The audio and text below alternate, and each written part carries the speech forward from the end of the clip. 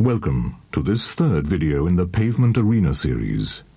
Its title is Grappling, the Last Resort, and for a very good reason. The title could have remained benign and simply been called Grappling, but doing so would in no way convey the implications and finality of grappling when involved in a self-defense street situation.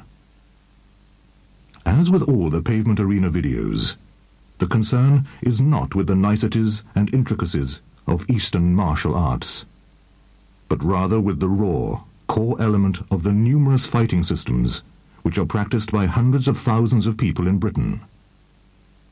This program examines a last resort situation.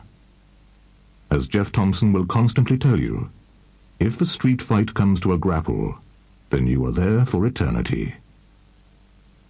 Grappling distance differs from any other in that, once sought or found, it can seldom if ever be exchanged for one more favourable. It is usually held until the culmination of the fight.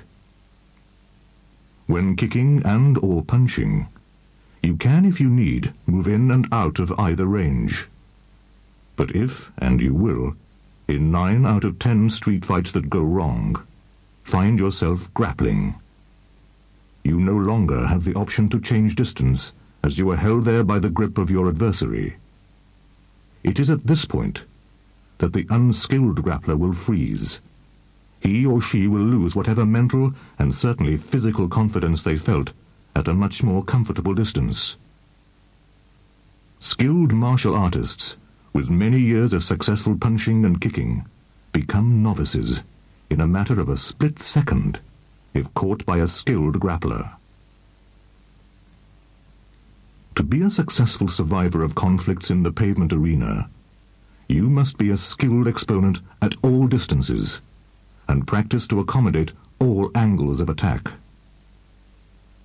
When you consider that 90% of all live combat situations end at grappling range, and yet less than 10% of combat exponents actually practice or are prepared for this, something is dangerously amiss. In many ways, the all-out grappling of judo or wrestling is as close to real combat as you can get, and its character-building qualities through the intensity of effort are second to none. Man grappled before he ever learned to clench a fist or use his legs and feet for anything more combative than walking or running. Grappling is the most natural of the elements of play in which children indulge.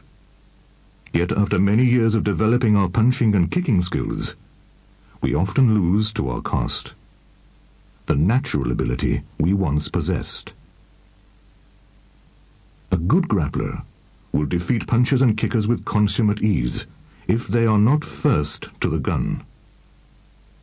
If your preemptive strikes fail, you must be prepared for that deadening experience of having to grapple and win.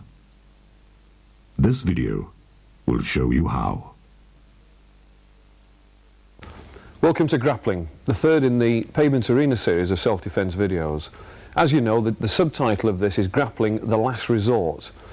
That's because we're now into a support system. There's no grappling by choice. If you're here, it's because you've made a mistake. As we keep emphasising in the first two videos, the distance you're giving in the street is punching distance.